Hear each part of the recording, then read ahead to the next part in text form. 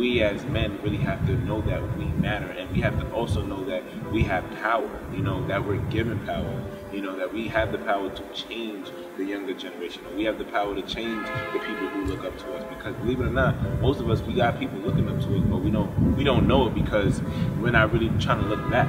And the people who are looking up to us aren't really saying it either.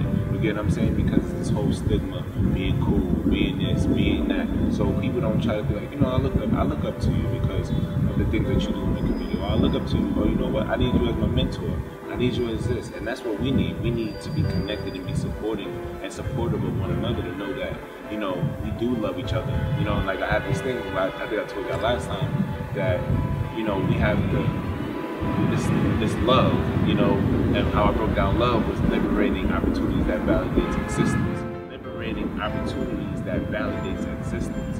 So what I'm saying is that if I'm not even just a black man, but if I'm a man in a society and I'm liberating, which liberating means me giving you the freedom. So if I'm giving you the freedom, knowing you, telling you, which I'm validating, you exist, telling you that you are important, telling you that what you do in the society changes the world, telling you that what you do today can impact me, can impact this young man, but letting you know and giving you the opportunity to know that you exist allows you to know that you're important to the society, allows you to know that what you're doing is a contribution to not only yourself but to your family, that what you're doing right now is also helpful to the generations that come after you.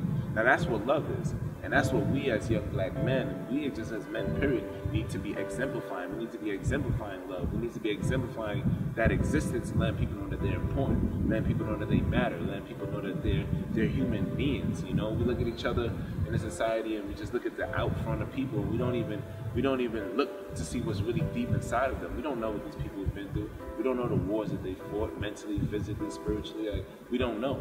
But the first thing that we're quick to do is just see the outer frame and just judge.